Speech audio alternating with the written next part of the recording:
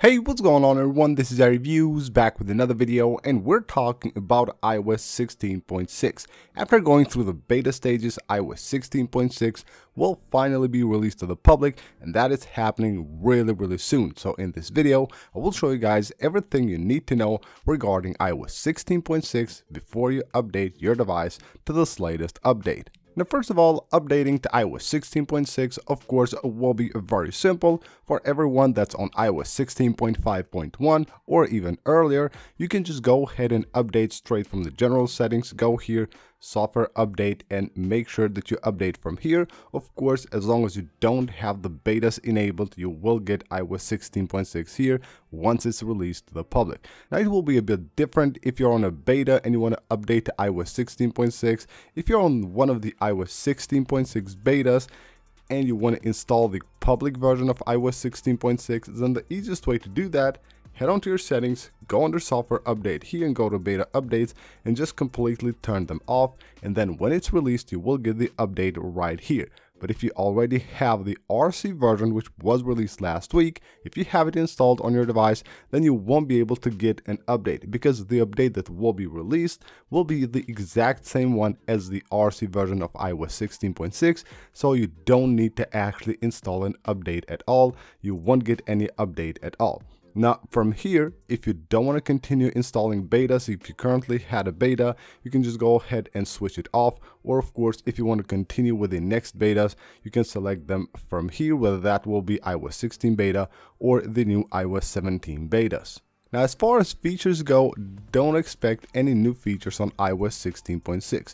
Even though it's a 0.6 update and it is supposed to actually be a bit bigger of an update, but it's actually not packed with features, and it doesn't even have any features that Apple has mentioned or that we could find out about.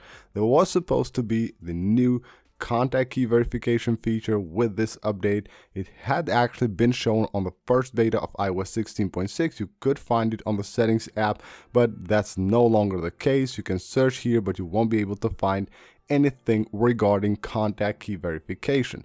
And another feature that was actually supposed to come with iOS 16.6 is the Apple Cash and Savings account, of course, for your wallet app, but that is not here as well. So these are two quite big features that Apple has mentioned, and they're working on them, but most likely they will actually be released with an update of iOS 17 and not iOS 16.6.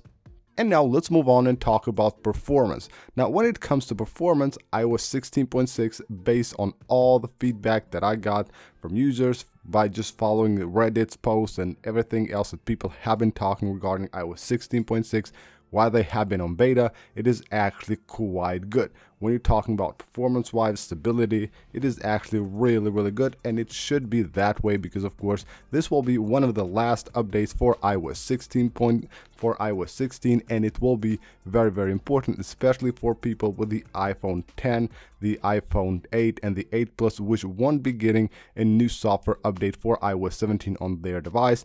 This will be probably one of the last big updates for them, so it's really important that it performs as it should. Now, when it comes to the Geekbench scores right here we have this one.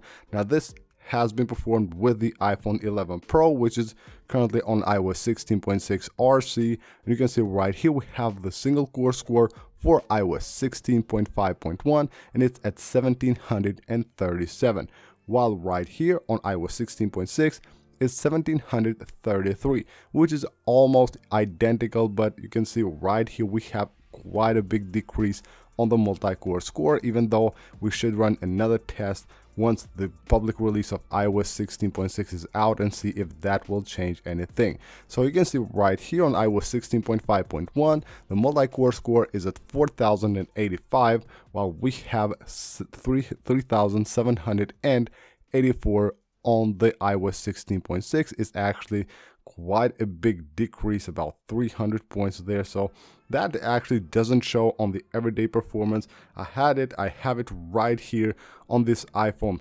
11 Pro here, and it actually works quite good. Even though this is an older device, it actually is really smooth. So performance wise, don't worry about it. This will be a great update. And of course, every time Apple releases a new software update, there are always these worries about the battery life. Will that just cause battery drains or something like that? Well, iOS 16.6 is actually quite good on battery life as well. I've seen like screenshots on Twitter from users like using iOS 16.6 even on beta, and the battery life is actually quite good. So expect to have a good battery life on iOS 16.6, probably like a bit better than iOS 16.5.1.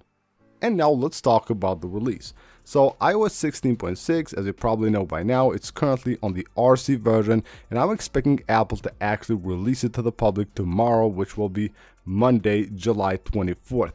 That should be the day that Apple releases iOS 16.6. Usually Apple has been releasing these bigger updates on Mondays. They might even release it on a Tuesday, but I believe Tuesday will be for the beta of iOS 17, the beta 4, and Monday will be the public release of iOS 16.6. So, should you update or not to iOS 16.6? Of course you should. If you're currently on iOS 16.5.1, go ahead and update.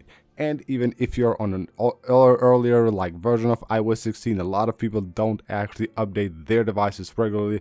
Make sure that you have your device updated to iOS 16.6. Even though we don't have a list of new features that have been released with this update, there are a lot of fixes and just like under the hood security fixes and all that stuff that Apple does that will make this update really important. So you make sure you update your device. So what's next for iOS 16?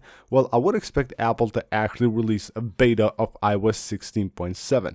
That will most likely happen next week, because this week we'll be quite busy. We will have iOS 16.6 being released most likely, as I said, tomorrow, July 24th. Then on the 25th or 26th, we should get the fourth beta of iOS 17, and of course the second public beta of iOS 17. So I would actually expect Apple to release next week the first beta of iOS 16.7. Now what do I expect from that update? I wouldn't expect anything big. Probably it won't have any big new features.